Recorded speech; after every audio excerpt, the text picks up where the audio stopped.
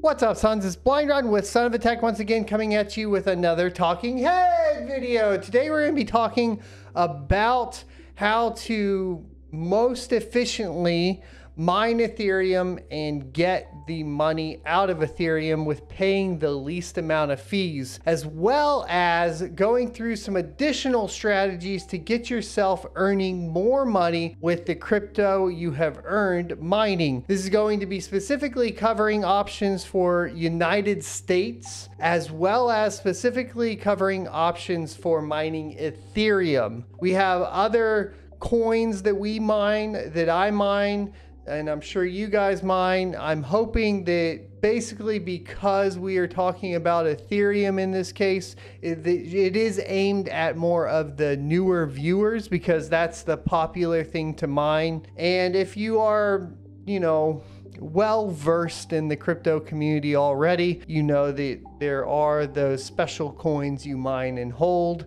and you probably already know where you should be holding them, i.e. a hardware wallet or a paper wallet, and then holding those things until they are worth some money, like we did with ETH while everybody else was saying it wasn't worth anything. You silly noobs. All right, noobs, let's get into it. But before we do, check out the affiliate links down in the description below. I have been using Yubikey for a while now. They are hardware multi-factor authentication devices to protect your, of course, accounts. So this is going to be very, very important when you get into crypto because you're going to want to make sure that you multi-factor authenticate everything.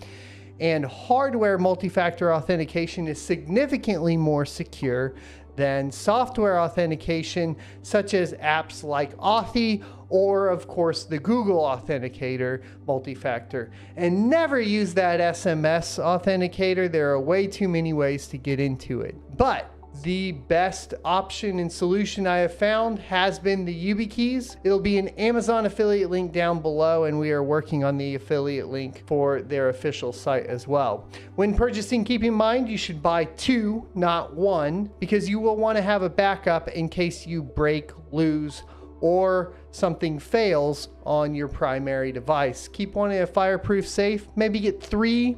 Keep one, in a safety deposit box. Psh, I wouldn't trust a bank, but apparently everybody thought XRP was a good idea. I got all the digs today. All right, without further ado, let's get into the video. So when you are mining Ethereum, there's a big thing to take into account, and that is network fees. Network fees are at an all-time high. This is why mining is profitable. But if you're mining Ethereum and then getting hit with the network fees, you're losing a lot of profit that you don't necessarily have to lose. This is going to be especially important if you are in a small home farm or, just mining on a single GPU while you're at work and you want to be able to actually liquidate that Ethereum and get yourself some cold hard cash to go ahead and maybe, I don't know, buy another GPU or another mining rig and, increase your investment in your assets. That's what you should be doing with it. But you guys are probably going to buy, I don't know, XRP. Oh, all right, we're done. We're done with that joke. It's over.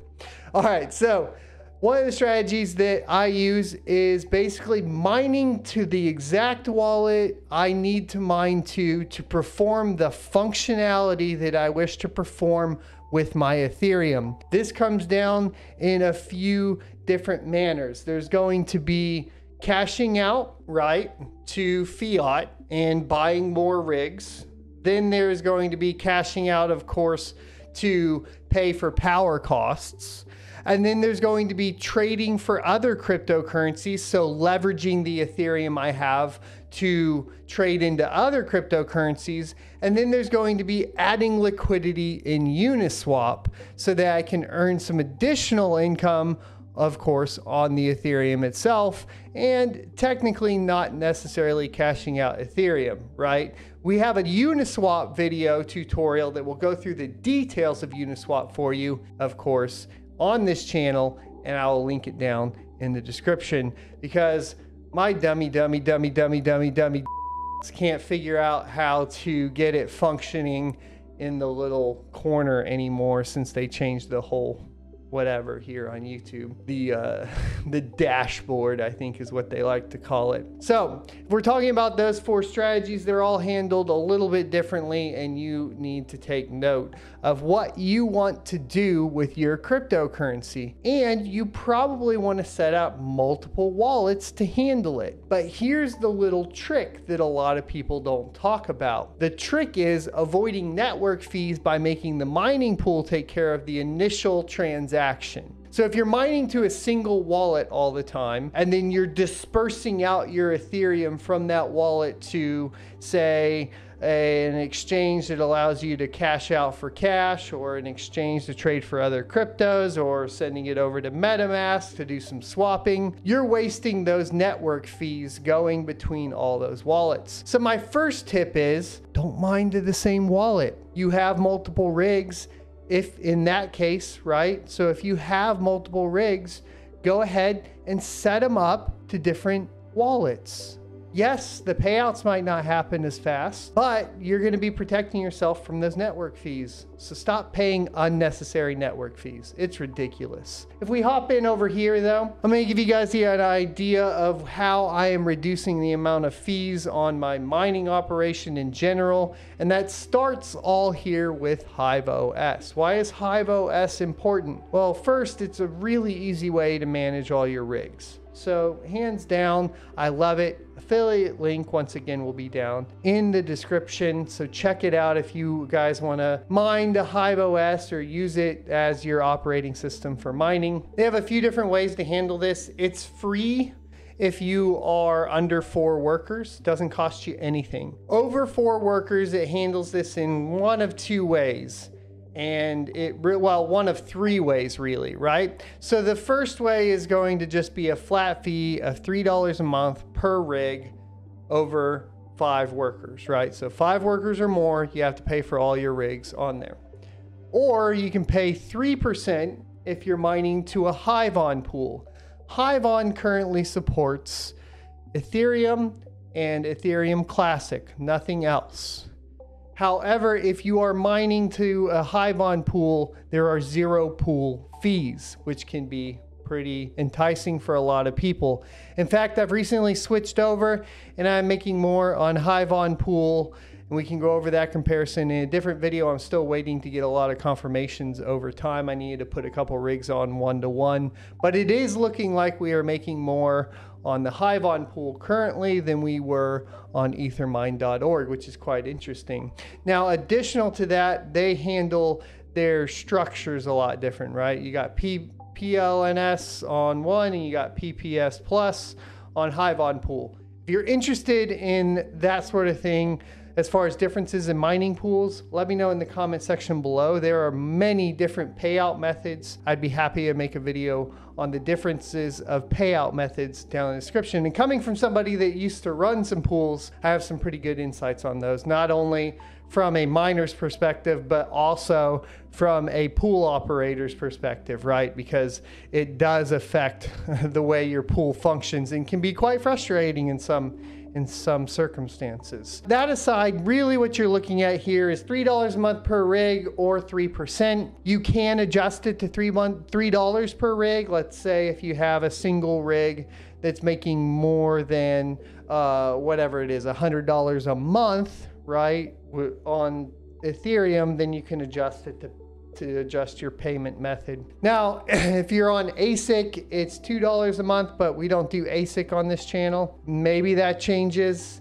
If you want to hear the reason why I don't support ASICs, let me know in the comment section below and we can make an individual video on that. So basically, because I'm able to use both the operating system from HiveOS and their pool HiveOS, which also, yes, my Windows rigs go to HiveOS pool because it has 0 fees on the pool, I am able to save myself a whole bunch of trouble and fees right there, right off the bat. I'm not paying the mining pool a fee. Now, in addition to that, they pay the fee, and this is true with ethermine.org as well, they pay the fee when they pay out to, of course, your wallet. So what you should see in your wallet, hopefully, is that if you mined and received however much ETH, 1 ETH, then 1 ETH should appear in your wallet, of course.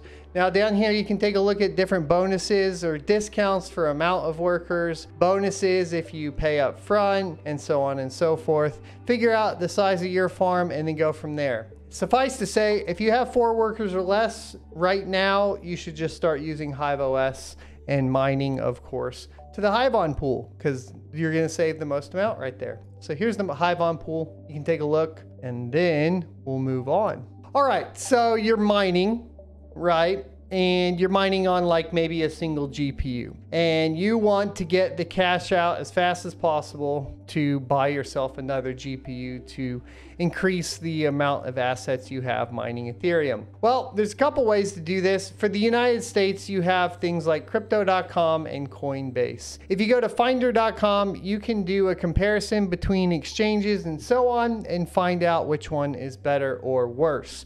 Personally, I use crypto.com, and that is for a very specific reason. That is because they have the lowest crypto exchange fees for the easiest amount or the easiest way to exchange it straight to fiat. Now, there are no fees for me transferring in, and the fees are cheaper for me to move to a different coin like Bitcoin, right? So if you see here, $0 to $50,000, the maker taker fees are 0.2%. That is significantly lower than Coinbase in most instances. Coinbase is another option. The problem is their fees fluctuate too much for it to be certain, and they like to base it off of fiat. So you can see here, it just keeps going up the more and more you use. Of course, it's the same over on crypto.com, but it usually ends up being significantly cheaper as far as swapping. Why would you want to do this? Well, let's say I wanted to put my crypto into straight into the account and then convert it straight to fiat and then buy a graphics card. Well, if I am using crypto.com and I have ordered their credit card, it's as easy as going into the app, clicking top up, going on to Newegg, and buying the graphics card I want. End of story. I don't have to convert even the Ethereum, because the Ethereum will top up, will transfer basically straight to fiat onto the card. There are different levels of cards you can get depending on how much Crow you want to stake, and that is something that you should take into account, is that your initial setup of this app is going to cost you some money in basically staking their own little token called Crow, and you need to basically take that into account for your initial setup. However, I have found it to work way better than my Coinbase account, especially because Coinbase kind of forces me to do a lot of things. If I want to cash out to my bank, it doesn't work very well. Another good thing about crypto.com is it is its own bank, and you can essentially convert your money to fiat in the crypto.com app, and then you can send a wire transfer which comes from their bank to your bank. So you don't get any of those blocked, like you're not allowed to do this type thing. Another option that I have used in the past is, of course, Cash App. Now, Cash App fees are a little bit higher, of course, and you don't have that direct or the option to send it via a wire transfer, which means you're very limited on the amount you're allowed to send. And if you do their instant, you get screwed by their little instant 2% fee. Very frustrating. Also, in the Cash App, if you are sending crypto to the Cash App, that counts towards your daily limit and your weekly limit, as well as when you convert that to fiat, it counts that towards your daily limit. And when you cash it out, it counts it towards your daily and weekly limits. Meaning, like, if you send $100 of Bitcoin, it's going to count that $100 3 times before it even hits your account. And then you're pretty much like, if you are sending even something like $1,000, you can lock yourself out at $1,000 with just trying to move $1,000 to your bank really quickly. And then on top of that, they're going to take 2% of it right away. So Cash App is really not viable. This works a lot better, like I said, because they do have a bank functionality to it. Downsides to using crypto.com. You should not store any crypto in crypto.com. It uses a system that doesn't allow you to control your keys. Not your keys, not your crypto. You guys should be getting this by now.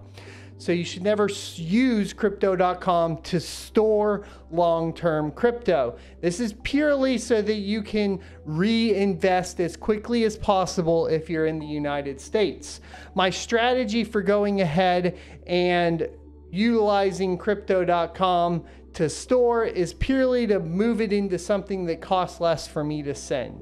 So I'll usually send straight to here and then disperse out between the cryptos I want to, but usually try to find the lowest network fee coin that I can swap to, and then use that to send it off to a hardware wallet like Trezor. Most of the time though, I'm just moving it to Bitcoin and then sending it to the Trezor wallet. Now you can do that, you know, in different exchanges. Coinbase will work. Any exchange will pretty much work. So do your homework. And if that's your only goal though, because Ethereum functions, you know, in the Trezor wallets and a lot of the hardware wallets, if you're planning on just mining and holding, go ahead and mine directly to a hardware wallet like Trezor. So we had Coinbase up here, we had crypto.com. You can check out both. Both of them are going to take like 1 to 3 days to really get fully set up. So get to work on that now. Crypto.com is my personal suggestion for ease of use. So check out the affiliate link down in the description below. It's actually a referral link, and use it to get $25 when signing up and staking some Crow. Yes, you will have to stake the Crow to get the $25, all right? That's just the way it is. But once you do and you're all set up, this is the easiest way to keep all the ETH fees out of your way. Finally, one of the strategies I use is mining with 30% of my power to MetaMask. Why would I use MetaMask? Because I want to add liquidity. Now, why would I choose the 30% fee number or the 30% number? That's purely me, how much I want to reinvest. However, I have been taking a look at some of the crypto.com options for, of course, their long-term staking stuff. They basically have a way for you to earn interest on loaning out ETH, earn and invest stuff here. They do have higher percentages, but since you don't control the keys, you don't control the wallet, you don't have the crypto actually, I don't trust it. So yes, I'm still going old school and using Uniswap. I say old school, it's pretty new school now. Why would I want to use Uniswap over that? The fees are high, blah, blah, blah. Well, the fees are high, yes, but I'm also adding liquidity. So I add liquidity, and then personally, I just wait for that to go up. This is very important because a lot of people don't understand this. The high fees just mean it's good for you if you're adding liquidity. That's why you would want to do it into Uniswap. You don't want to just be swapping tokens in hopes that that token's going to go up in price. You want to find a good pairing of tokens, and you want to add liquidity to them, and then you want to leave it there until it's made up more than the fees of adding into the liquidity as well as pulling out of the liquidity. And so it's a longer term thing, but at the same time, you're going to control the keys. So it's not like crypto.com where if you lock up your ETH for however long and then crypto.com tanks and you don't have any of the keys, you just lose all that crypto. All right. Uniswap is decentralized, right? You control your keys, you control all that. So even if like Uniswap went away, all the records of the tokens that you own, etc., are going to be tied to that MetaMask wallet. This is important, okay? You need to take all of that sort of thing into account. I do not suggest using the crypto.com earn and invest, okay? I purely only suggest using crypto.com for being able to reinvest into fiat-based assets or to cash out to pay your power bill. That's it. I don't suggest it for anything else, okay?